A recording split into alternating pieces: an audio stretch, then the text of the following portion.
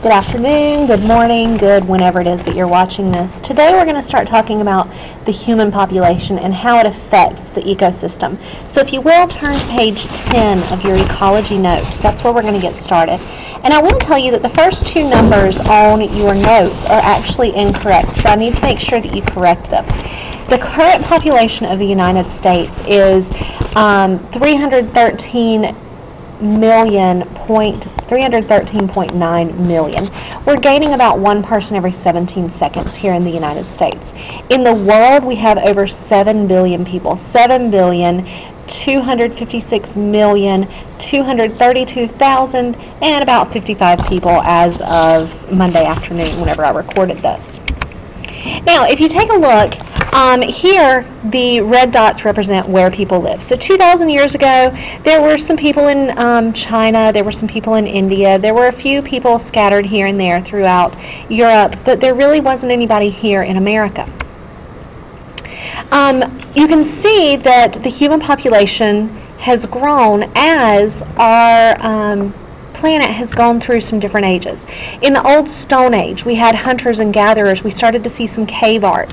Okay, then we had what we call the agricultural revolution. In the agricultural revolution, man started using seeds and planting seeds and gathering those seeds and started having livestock. Then we started seeing some irrigation. We started seeing the industrial era. So as you can see, as we've made technological advances, our population has increased in size. Like I said, our population has surged because of tools and fire, the ag revolution, the industrial revolution, the medical revolution. And if you look here, we're projecting that by the year 2050, just a moderate projection puts us at about 9 billion people here on Earth.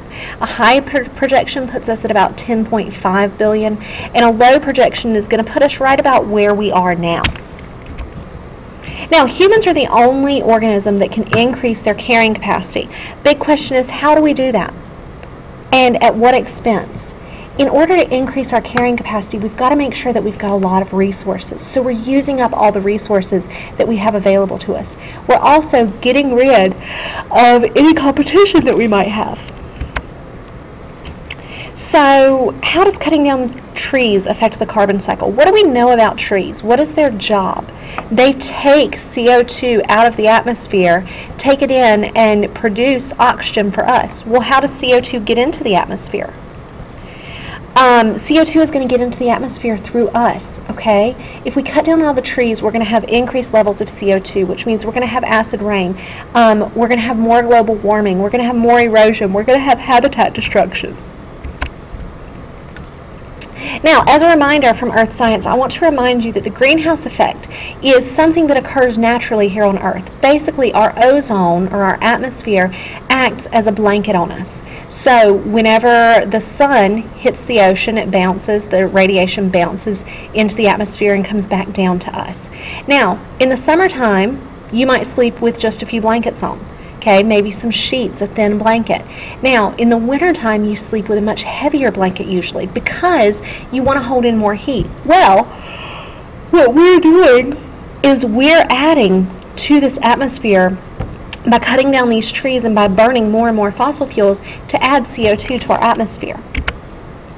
Okay, this is an effect of acid rain. If you look at these trees, you see that they don't really have any limbs because the acid in the rain has eaten it all away.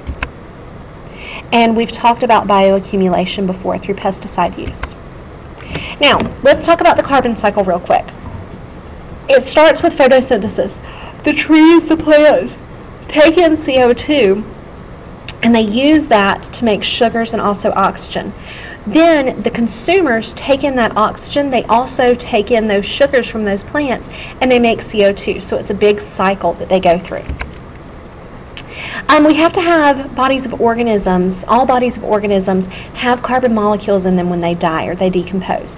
And then those carbon molecules go down into the ground and they start to build fossil fuels. So I want you to think about this.